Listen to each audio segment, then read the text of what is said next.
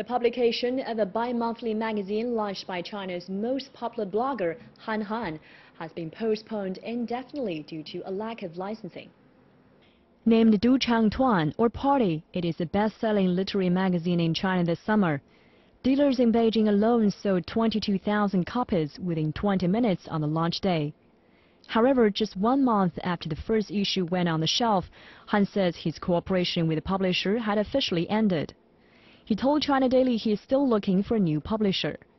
Han refused to say what exactly caused the end of the cooperation, but the 27-year-old professional rally driver, best-selling author and popular blogger indicated that many publishing houses are unwilling to print a magazine run by him because he's, quote, beyond control.